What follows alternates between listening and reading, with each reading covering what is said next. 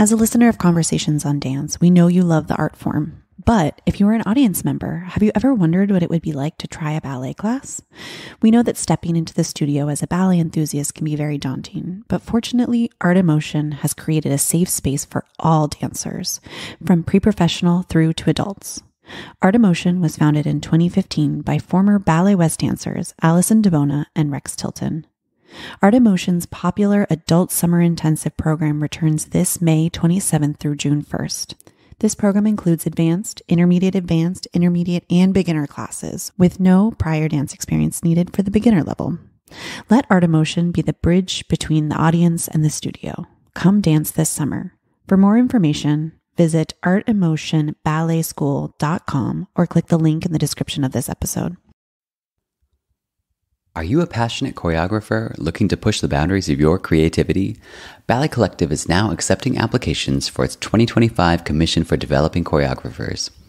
Ballet Collective, the acclaimed company led by artistic director Troy Schumacher, fosters a dynamic environment where artists bring forth fresh ideas, challenges, and innovative expressions. An expert panel, including yours truly, will help select the recipient of the commission, whose work will premiere in New York City in 2025. The choreographer will receive a competitive commission fee, along with dancers, a commission score, studio space, travel, and housing during creative residencies. The final deadline on March 18th is approaching fast. Don't miss the chance to be a part of this transformative experience. Visit balletcollective.com for more details and start your journey. I'm Rebecca King Ferraro. And I'm Michael Sean Breeden, and you're listening to Conversations on Dance. On today's episode of Conversations on Dance, we are joined by Jake Roxander, rising star at American Ballet Theatre. Jake tells us about the intensity of his training growing up in a family of ballet dancers, why it's important for dancers to keep an open mind about the companies and goals they set their sights on, and how he's handled the challenges of a year marked by numerous major principal role debuts. You can catch Jake in ABT's upcoming New York City Met spring season, June 18th through July 20th. Good morning, Jake. Thank you so much for joining us today. We've been wanting to have you on since we spoke about your performances last year that I got to see and was so impressed by. And now we get to hear your story, the story behind all this talent. It's the first time we've had you on, obviously, and we always like to start at the beginning with how you first became involved in dance. And we have a feeling your story is pretty interesting on that point. Well, first off, thank you for having me. I appreciate it very much. And thank you so much for your kind words and your previous podcast. I thought that was really, really sweet what you guys said about me, and just very humbling. My story. I was born in California, and my parents had a school in California called Dance Theater 7. And after a few years, they kind of shut that down, and we moved to Medford, Oregon, Southern Oregon. And after kind of about a 3-year kind of hiatus where my parents were essentially retired and could just focus on me and my brother, our schooling, our other activities, taekwondo, swimming, gymnastics, they started up Studio Roxander. So that's where I was trained, Studio Roxander, by my parents. And The studio was kind of built in memory of my grandmother, Jody White. When she passed away, my father essentially promised her memory would never fade away. And his way of kind of doing that was the studio. And Studio One, our main studio in that building, is called the Jody White Studio. And their memory kind of lives on. But yeah, me and my brother were both trained there. My first ballet class back in California, I was about 2.5, but really when we started back up again, I was 7 years old, learning first and second position at the bar, and finding it incredibly boring, as, most little boys and little children do at first. But me and my brother really slowly started to fall in love with the art form, and here we are. What are the chances? Wow. I wonder if you kind of were resistant to it at first. I can see being in that situation as a kid. It's something that your parents do. You might want to rebel and be like, I don't want to do that. Was that ever a thing? Or did you kind of I know you said it was a little boring at first, but I just wonder what that was like. Did you feel like they were? Um, that's a good question. No, I don't think I ever felt particularly rebellious. Yeah. But I did. I think me and my brother were the same in the fact that we did find it boring at the beginning, and not. We didn't really, I don't think, understand fully yet, like how incredible ballet can be, and how ballet is such a unique art form in the sense that it's so many things kind of just all poured into a smelting pot, and mixed together. It's theatrical, it's artistic, it's athletic, it's so many things. So I think, as time progressed, and you start to get maybe a little better at your craft, and through practice and countless hours, you start to kind of realize, like, this is actually quite fun. I'm really enjoying this. And you know, I saw a quote yesterday that says, if you really want to know who you are, you have to get close to what you love, and who you are is revealed to you through that. And I think that's just exactly the way me and my brother and my family have kind of been, like, with our relationship in ballet. And I think it just really, really grew on me, and completely took off, where when I was about 11 or 12 years old, I was absolutely positive what I wanted to do. And I knew exactly what my dream was. Yeah. Yeah. I love that quote. It's similar, or it feels like it's in the same vein as the Suzanne Farrell quote that I love, which is, she just says, how you dance is who you are. But I think it makes sense. Like, Right. that's our passion, that's our love. So that's how you reveal yourself, is through your own dancing, through your own art form, what Right. you love to do. Right. Yeah. I'm curious. We haven't had that many people on the show. I think a few people here and there who are in dance families, or parents that had professional careers, but so often it's just like, oh, we just, we're lucky. Like, my parents didn't know a darn thing. And, we happen to have this teacher that knew what they were doing, and, or just dumb luck kind of. So what is the situation like when you have parents that do really have a good grasp on what they're doing? And do you feel like there was any pressure on their end, or like, how did they kind of navigate giving you space as kids to do what you want to do, but then also they know how to make you turn you into professionals, so they have to kind of navigate that too. What Right. was that like for them, do you think?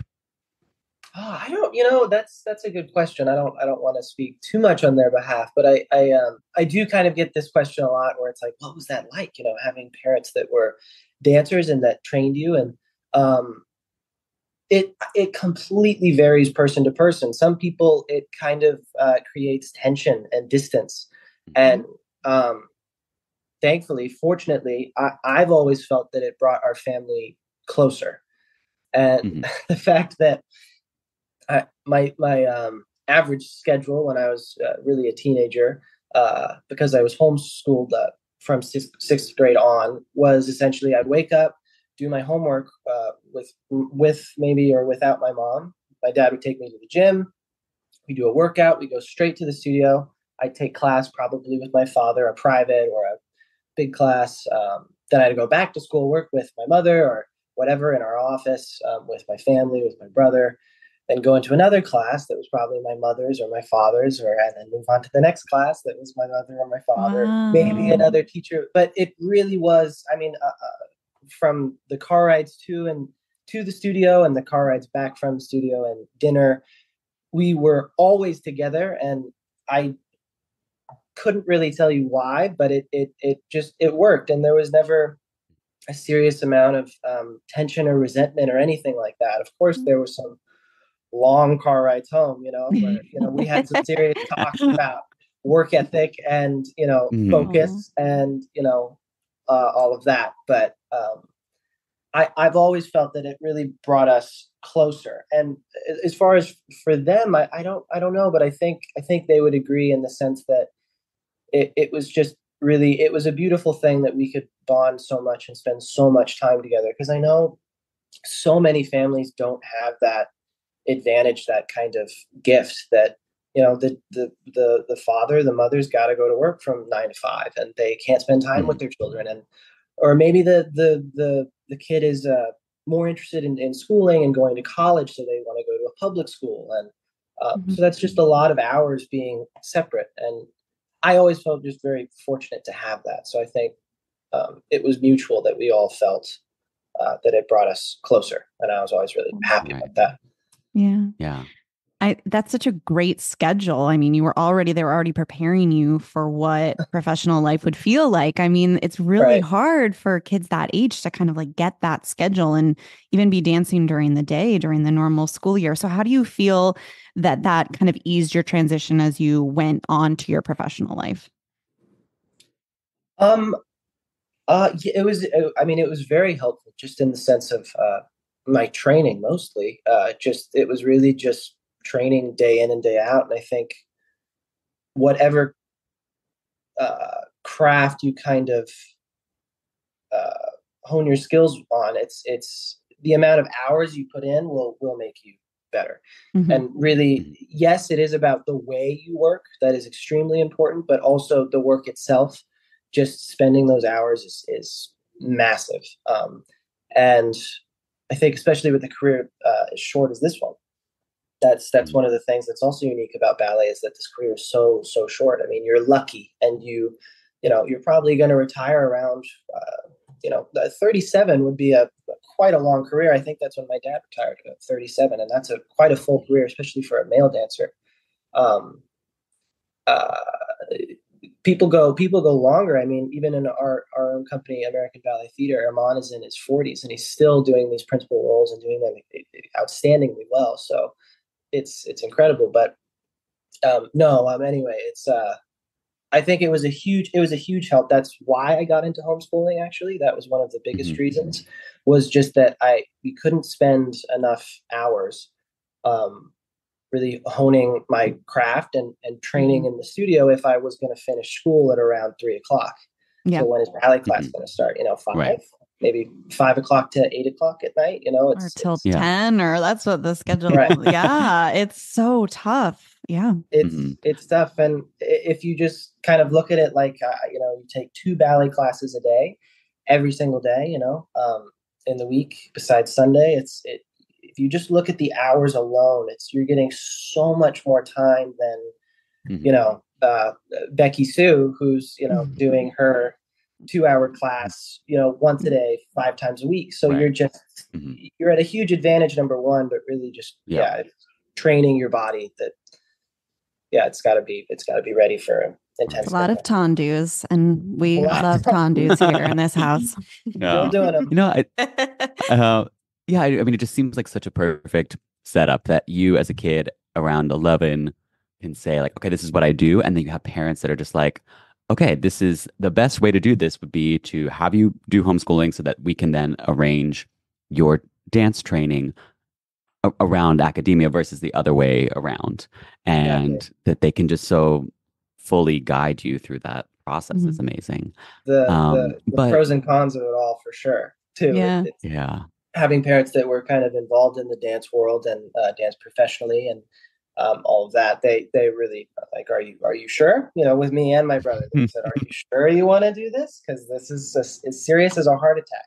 And we're as serious as a heart attack. So. What's cool too is like a lot of people we talk to is like their parents, it feels very scary to I don't want to say allow, but to encourage that career path, because they don't know if they're good, like if they're going to make it, but your parents could be like, yeah, you guys, we can tell that if you work hard, you have this potential, so it's like, that's another advantage too to them. It's really an interesting, different path there. Right. They definitely knew how much it took to get there. And I think my father and my mother they trusted us in the sense that we said we really wanted to do this. And they said, okay, but we're not going to let this go to chance. We're not going to take any chances here. We're really going to do the work. We're going to train in the studio, and we're going to go to the gym, and we're going to do all these things. We're going to do everything we possibly can to make sure you really have a happy and full life in the future. Delayed gratification, do the work now, do the things you don't want to do now so that you're happier later. And I just kind of thank them every day, it seems, for, making me get down in the side splits and all of that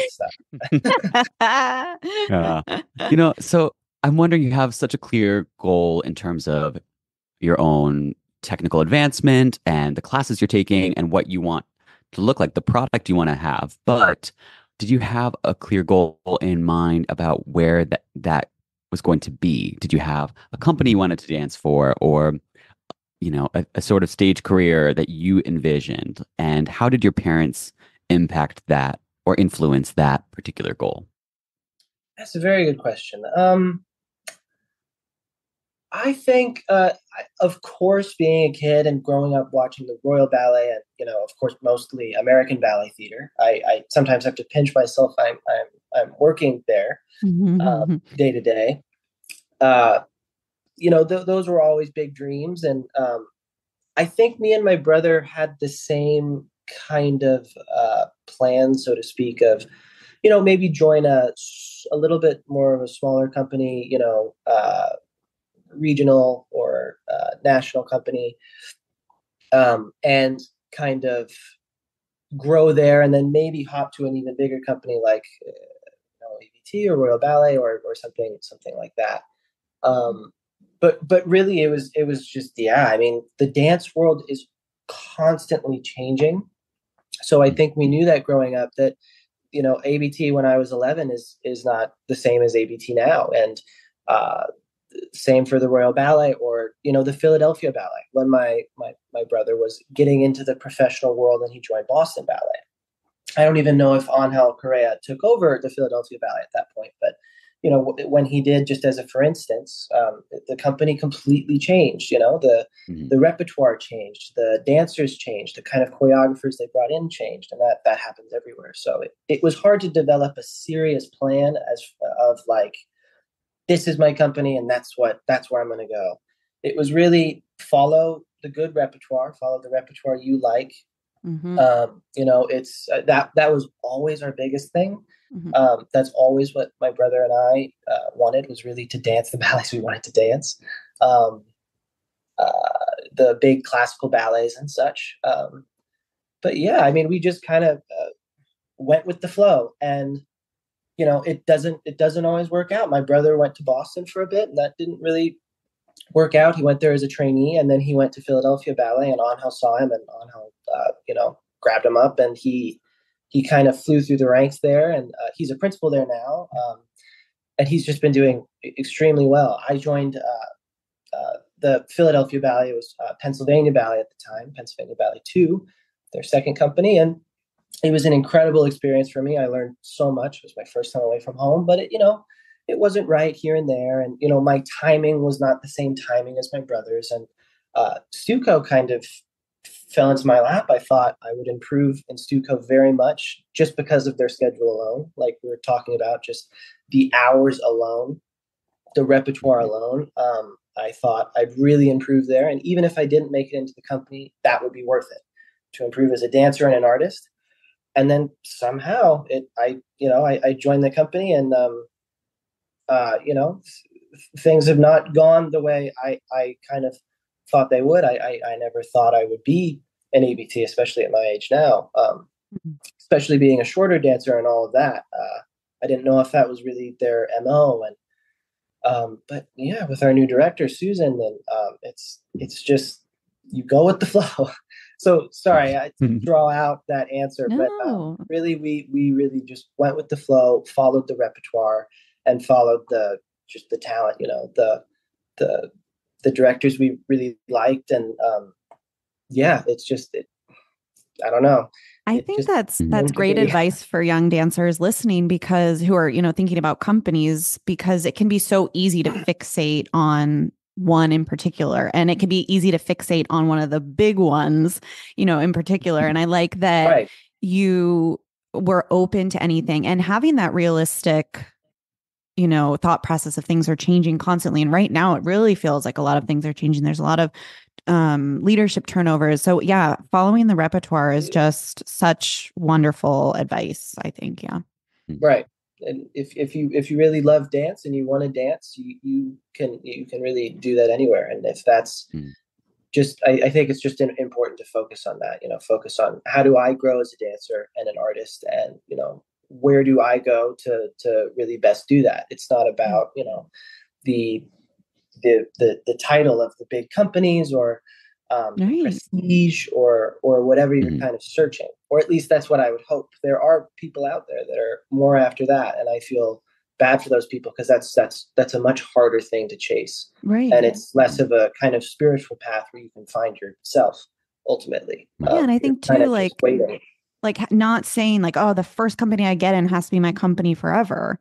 Oh, it Mhm. rarely happens. Too so rarely Yeah. happens. And so yeah, in thinking, oh, I'm going to get good, experience here, looking that it can build my resume. Yeah, absolutely. Mm. Yeah. I'm wondering, at what point prior to these initial employment opportunities, did you start to kind of branch out from life in Oregon? Like you had your head down, you were working so hard, hours and hours a week. When did you and your parents kind of decide, okay, this is the year that you should go to a summer program, or this is when you should start being at Mm. competitions to be seen? How did you kind of make that transition from kind of strict work in the studio to now it's time to go out into the world a little bit? Right. This is yeah, that's an extremely important and hard decision for parents and teachers and the students themselves. For me, I think my parents really have this mentality for all of their students, and I think it's a very good one, that before you kind of leave home, so to speak, and you go to even a summer program, 5 weeks, 6 weeks, uh, Mhm. or if you join a trainee program, or maybe you're lucky enough to join straight into a second company, it's a risk. And I think the mentality was always like, you want to have your feet on the ground, you want to have a solid foundation, that you know when you get in the studio with somebody that tells you to do something that maybe isn't right, or maybe you disagree with, you have the ability to nod your head, say, "Sir, yes, sir," or "Yes, ma'am," and turn around and say, "I'm not gonna do that thing the next class," and be able to kind of help yourself through your journey. I'm overcomplicating this, but it's if you have your training wheels off, and you have a good base, your technique is solid, I think it's a safe thing to venture out. But if you're still in a Mhm. place of, I'm kind of finding the technique, I'm still really in this training part of my journey, and Mhm. you Mhm. leave your home or your school that has really helped you, I think it can get very risky very fast. Even 5 weeks or Yeah. 6 weeks, that seems like a very short amount of time, but to a young dancer, that is huge. So if you're really not ready for that, it can be detrimental to your technique, or you can get injured. Or so for me, when I left home for really the first time for an AVT summer program, I was 17. I think it was 2019. Um, and I was quite older, but also I think we knew what we had. And I was lucky that I had my parents and my school that provided a lot. It provided me the good classes, and it provided me even the gym training. My dad was kind of my gym partner slash coach. It provided everything I needed, and I think they just didn't want to send me away so soon, that Mhm. there could be damage done, essentially. If that Yeah. makes sense. That was Yeah. kind of their mentality. And when I went to ABT summer program, I felt very ready for that challenge. Um, and then it kind of grew from there. And then I joined PP2, and but we didn't rush things to go out. Yeah. Yeah. Definitely didn't rush. You just really want to make sure you're in a solid place as a dancer before you're thrown out there, because the professional world, it can be extremely chaotic. It's not nearly as safe and um, comfortable, and kind of like linear growth as your school, your home. Hmm. Mhm. I hope that answered your Yeah. question. Yeah. No, it was a good answer, and I think that that's such an important point. I guess you really only need to be seen by prospective companies in that last hour. It's better, Mhm. much better to stay in a place that's nurturing you and giving you the training that you want. That's the most important thing because, Exactly. like you said, you don't want to go early and then you don't know how things could pan out. You could losing a year if you're 15 or something and you end up going to your dream school too early, and then it can be, yeah, kind of chaotic or bad, you know. Yeah, So it sounds like Overwhelming. you definitely did the right, yeah, you definitely did the right thing. But how did you feel since it is a little bit later to be going out into the world, so to speak? Like, how it did you was. feel adjusting to that? Like, how was your first summer program experience? Was it overwhelming, or you're just like, you know what, I'm so solid and confident in my technique and the place I'm at as a dancer, this is okay. Of course, there were things that were stressful and things I got nervous about each day. Oh, I have a partnering class coming up. I don't know who I'm going to be with, and all of that, which was Hmm. completely natural. But it was a great experience, and leaving home too was kind of scary for that long. 5 weeks to me felt like forever.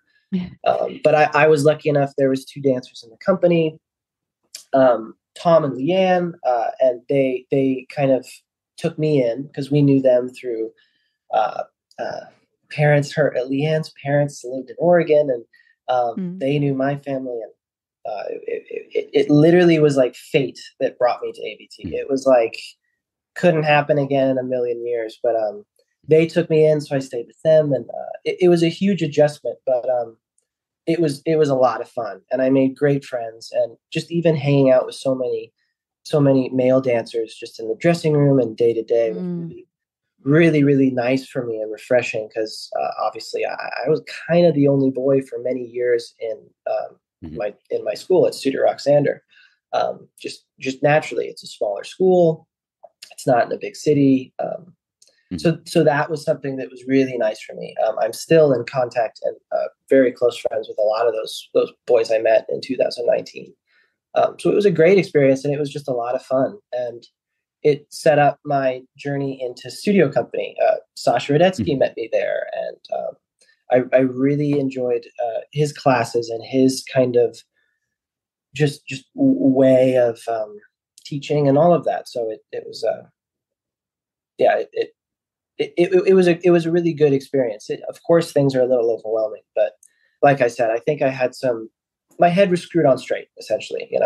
As my father would say, my head was screwed on straight, so I knew it was going on, and I could take the good and discard the bad and add what uniquely was my own to my dancing and all of that. But it was good fun. Yeah. Hi everyone, Michael here. I wanted to tell our listeners in the DC and New York City area about an incredible production making its way to their neck of the woods.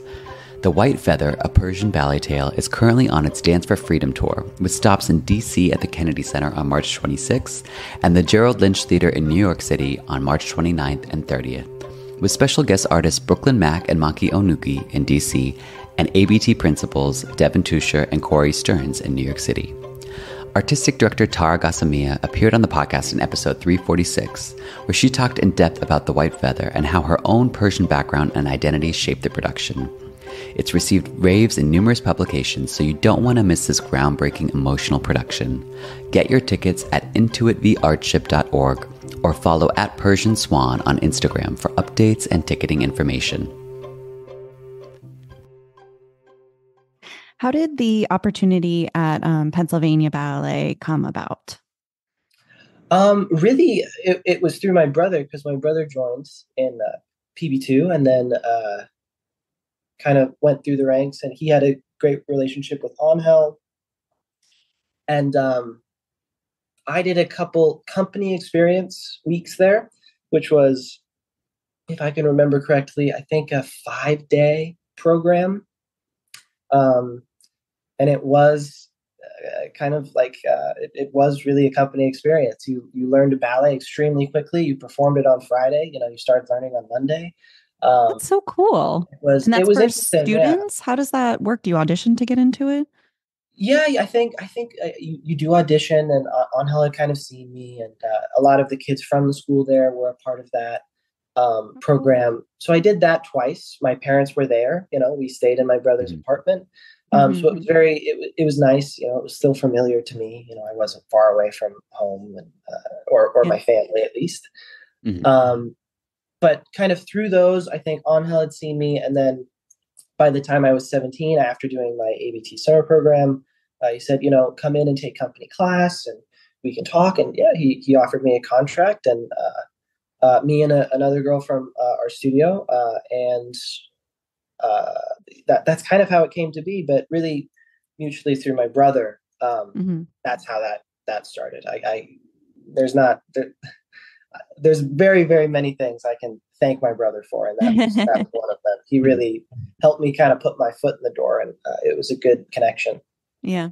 Right. I mean, that must have been so comforting to have this first big step out of the nest with your brother and with another dancer from your studio. Completely. A really good way to become acclimated to the professional world. Exactly. Right. Yeah. Yeah. It was very comforting. We lived together.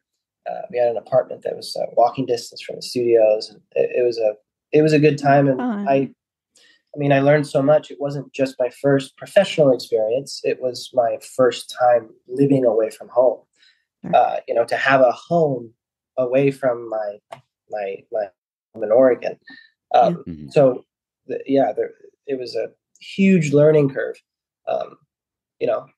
You look back at those moments, and sometimes you cringe at things that you did in the studio. Of course. That only gets worse. Wait till you're in your 30s. It's gonna be, you're gonna hate everything you did. You have all your 20s to cringe at. Oh boy. But it was very helpful to have him there. Yeah. Yeah. So then what made you feel like you wanted to go to ABT Studio Company then?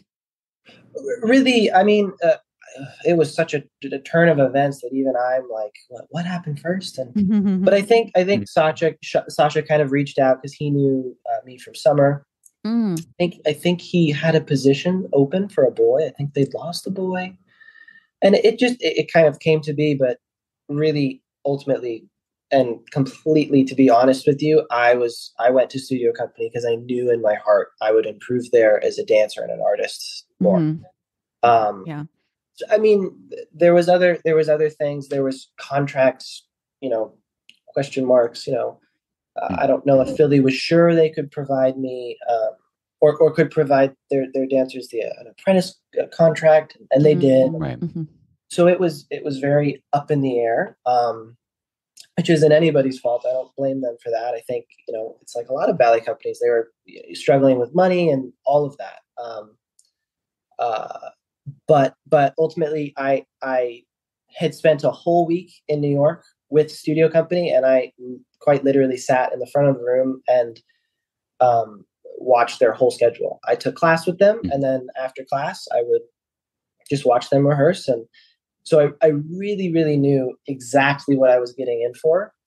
And I just knew in my heart that I was really going to improve there. I was going to improve in my weakest areas, and even my strongest areas would improve. And like I said, just the hours alone, working from 9 to 4 every day with a 30-minute lunch break. It was hard, but very good work. It was a really good experience. So that was kind of that was my deciding factor. It was not about ABT, that title or anything like that. Right. It was truly just, I just knew in my gut that I had to go and take that leap of faith, because that was another thing. I try my best not to make decisions out of fear. And I felt maybe to stay in Philadelphia, which might feel safer, out of fear of going someplace new. I felt that was not a good decision, that you should not make decisions out of fear. Right. So that was really why. When you first got the job offer in Philly, had you considered trying to find something else, or were you just like, this is what's presented me, what's been presented to me as an opportunity, and I should just take it because it's there and this is fate or whatever? Or were you thinking like, oh, what about the Royal? What about ABT? Is this right? Did I or do other auditions? What was your thought process? Yeah. I think we did expand our search. We wanted to not be too focused on, like we were talking about before, one company that we ignore all other possibility. Something like ABT or Royal, felt, I think, very big to my family and I, and we didn't want to jump into a pond maybe that big quite yet, but really, I think we knew Angel the way he ran his company quite well. And I mean, in my opinion, the Philadelphia Ballet has some of the best rep in the country. So that was huge. And I think when they offered that Pennsylvania Ballet 2 contract, it was exactly what I wanted. I mean, I loved the company, and I thought it would be really amazing to dance with my brother, but I really did love just the company and the repertoire. And I thought, and the city, Philly's a great city. So yes, we did keep our options open. I kept my options open, but it was really, it was a good opportunity that I kind of wanted to jump on. Yeah. Yeah. Sure. Yeah. Yeah. So then you're in studio company, you're making this progress, you're working these hours. It's not unfamiliar to you. Hours and hours of training and work and rep. But then once you're in the main company, the opportunities start to kind of just cascade. You're like Mercutio and Pezimpa and Etudes and Puck and, boom, boom, boom, boom, boom, very quickly. What were some of your initial reactions to this, and how were you keeping yourself together as it is sort of like a barrage of opportunity? It's a wonderful thing, but was it overwhelming, or, how did you handle each of these really big moments? It's a good question. It's an embarrassment of riches for me. I'm just so humble, each day. It's not at all kind of what I expected. Like I said, when I joined studio company, I was prepared not to join the main company, and kind of jump over to another company with that Stuco on my resume. But it happened quick. But there was a lot of kind of, it's just really in life, there's always those moments where you're at a crossroads and you go right or left. And I just kind of tried to stay true to that, decision that put me in Stuco in the first place, which was, how am I going to improve as a dancer and as an artist, and just try to stay true to that. And I think that served me well. Neapolitan was kind of thrown in my lap as one of the first bigger roles, but something like Mercutio, which I had the honor just to learn, I was learning at the time. And then, of course, what happens a lot of the time is, the first cast Mercutio got injured. And luckily at that point, I had rehearsed myself so much at home over the Christmas break, and I'd gone over the solos. And I mean, I have it on my Instagram. There's a video of me in the studio, like doing the solo terribly, just trying to figure out how to get through the steps and the meticulous choreography that when this boy was injured and they said, it was on the schedule, Roxander variations, with Carlos Lopez. I was thrown in and I was learning the sword fight, but I had so much of it ready, and I was so kind of ready to go that they allowed me that opportunity to get a show. And I think from there it's kind of grown. But I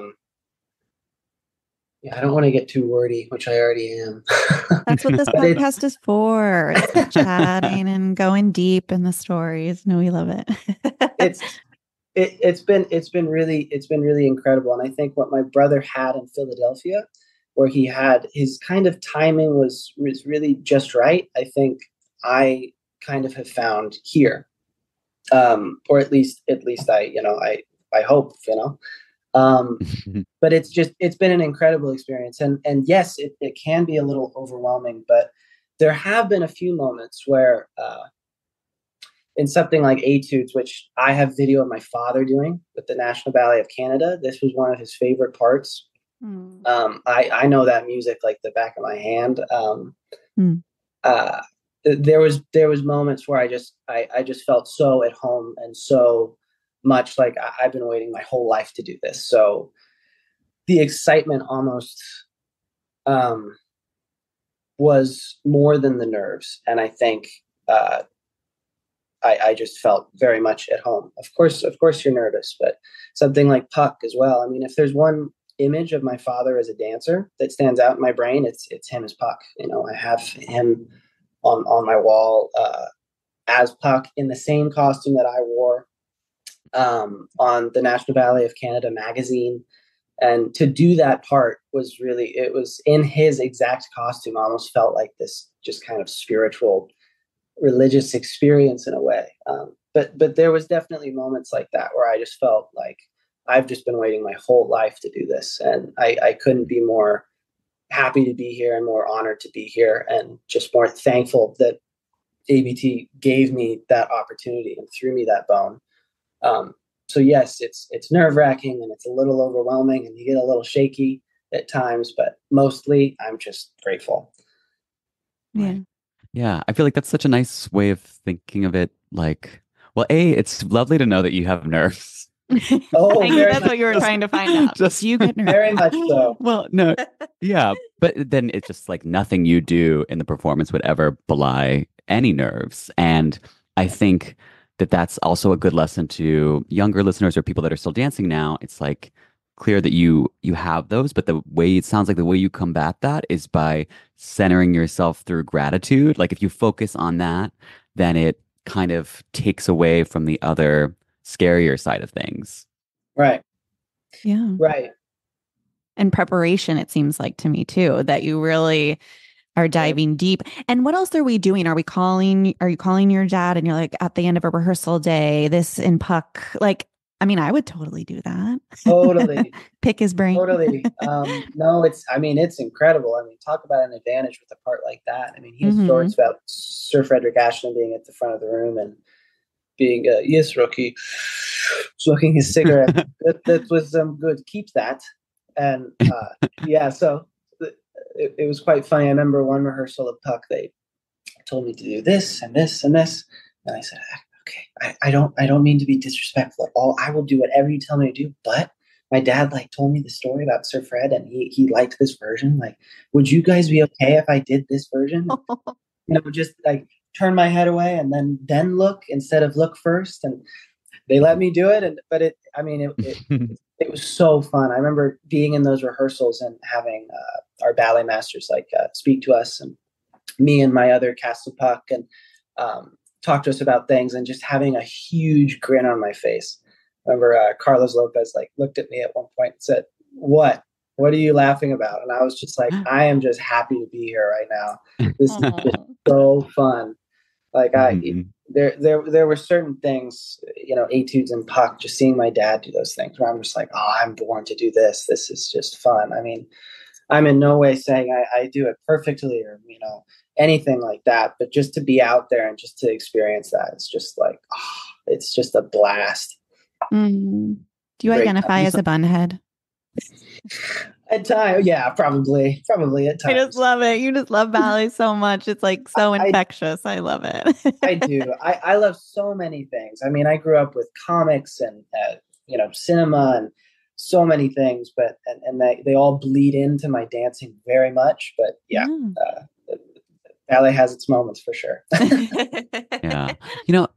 Something that I really enjoyed in your performances in the fall season at ABT is, of course, you have such a strong virtuoso technique, the pirouettes and the elevation and everything is just there.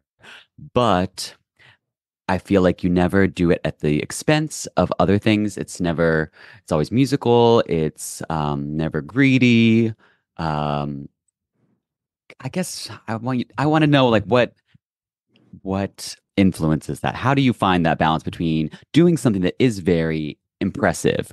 We get to see the 8 pirouettes, but how are you doing that in a way that's still artistically compelling or has integrity? Oh, well, I mean, first off, thank you very much. That's very sweet of you to say. But I don't know. I can't take credit for a lot of those things. I think a role like Puck, for instance, or even Mercutio, I'm working so closely with our kind of ballet master in the company, our ballet repetiteur. I'm not exactly sure what his title is at this specific moment, but working with Carlos Lopez, he's just such an incredible coach, and he did the part so much himself that there's been plenty of times where not just with Carlos, with Clinton Luckett and John Gardner and his wife Amanda and our staff, where there's moments where they say, yeah, like turn fast there, but make sure you do that run and that slide on the 7 of the third 8, and like, don't get greedy here because you have this moment here. And there's been so much help, and I'm so grateful for that. Of course, you try to do the work on your own, and on your Christmas break you rehearse and whatever. But I just had so much help, especially in that particular area that you've mentioned, where you're saying, how do you do that without being kind of greedy or taking away from the character or the ballet or the musicality of it all. I mean, so much of that came just from other people and just rehearsal, and being really clear about the version, and um, also letting me have fun in certain areas, just really kind of making it my own. And yeah, but I've had a lot of help in those moments, which is been great. Good coaches are so important. Very Helps much to pass it down, Yeah. Yeah. And all these people that you mentioned, like they're all such a part of the ABT legacy, that they're connected to the repertoire and the ABT experience through many decades past. So that's kind of a beautiful Completely. thing to have Completely, that yeah. connection. Yeah. I'm wondering what is next in the casting pipeline for you. What can we look forward to seeing you in 2024? Oh gosh. Um, I don't know what I can say. I'm like, Yeah, or what you could say what you're Right. working on. But maybe Yeah, it's say what you're rehearsing, maybe. think, I yeah. I feel like a Marvel actor. I'm like, I can't. Can I say casting? I don't want to spoil anything. Um, we're working on a lot. We're working on Wolfworks, Wayne McGregor's ballet that was at Royal Ballet. I think I have some great dancing in that. We're working on Yegan, which has been incredible, and in a way just chaotic. We've been kind of setting it very quickly, and but it's just been great fun. It's another great ballet, and I really have my fingers crossed for a great role in that. I really hope I get a show in that. Who's staging that, or who are you working with for your Anya again? Jane Bourne. Yeah. Yeah, so Yeah. she's been in there and she's been setting everything. She's been setting Lenski and Onegin and Olga, and the Pata does also all the core. She's really been at the helm.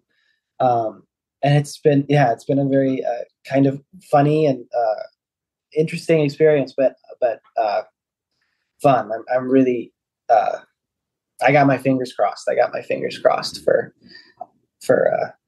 a show, because it's a great ballet. It's great music. It seems like another role that I feel uh, could be suited to me well. I feel like it's a role I could have fun with. Yeah. I'm just not sure I'm allowed to say. That's okay. That's Yeah. okay. We'll be watching casting. It's good to We'll know. watch. It's good to know what you're working on. Yeah. And I Yeah. guess just to round things out here, you're so humble, and it seems like, you're very quick to say, like, I think it's right for me, for my type, or, and I guess you do take like a duck to water in these parts that are these like maybe traditionally shorter or more virtuoso male dancers, like kind of the Herman Cornejo pipeline of rep. Mhm. But are there ways that goals you have in the future, things you think like 10 years from now, I hope I could expand my rep to include this and this? Like, what do you think when you look back at your career, you would like to have in your rep that maybe wouldn't immediately come to mind? Completely. Yeah. I mean, that's definitely, I don't want to say it's a worry, but it's a real thing to be a kind of quote unquote typecast as a little bit of a shorter dancer, that, you're always the soloist part. You're always kind of the guy where it's like, get out there and jump and turn. And, um, which is great. I mean, there's incredible parts in that, Puck and Mercutio, and there's so many kind of, um, principal parts, but I don't know how to put that. It's that are great fun. There's a lot of great parts Mhm. out there that are kind of like that are generally shorter type.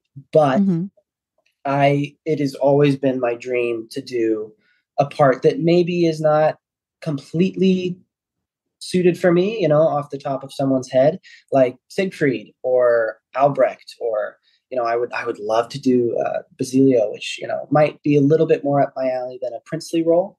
Because I think there's a very realistic stigma where if you're not tall and you don't really have the nice feet and legs and whatever, that you can't be a prince and you can't lead a ballet and you can't partner the ballerina and such and such. And I think there's always exceptions. I find very often that some of my favorite dancers in those parts are a little shorter, Nureyev, Baryshnikov, even Armand is a shorter dancer.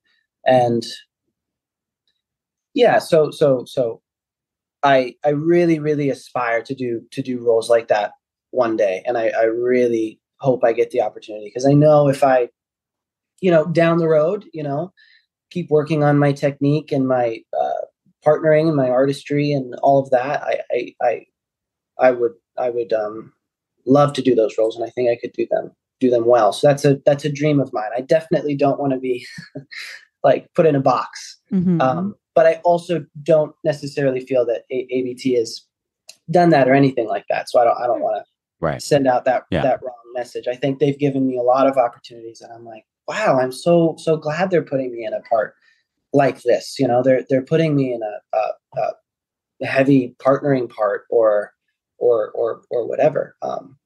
So that's realistic. That happens to all dancers. I think, like, everybody, because it can sometimes feel like they're being put in a box just because of what they dance, and they always aspire to go, expand beyond that and push beyond that. So I think that's absolutely realistic to say. Yeah.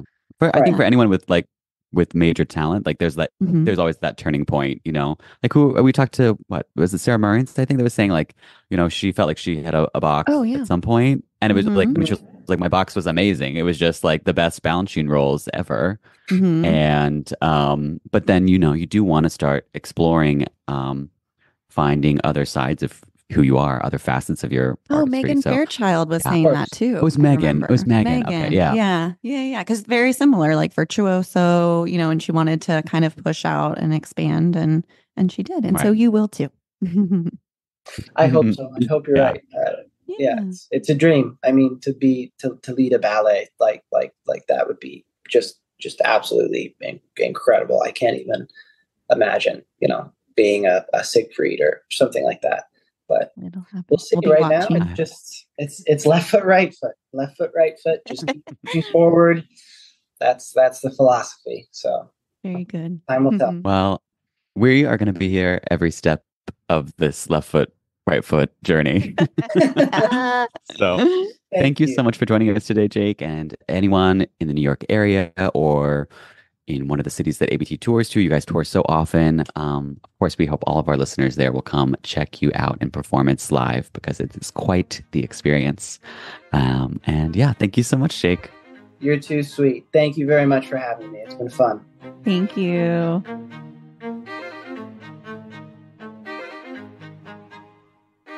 Conversations on Dance is part of the ACAST Creator Network. For more information, visit conversationsondancepod.com.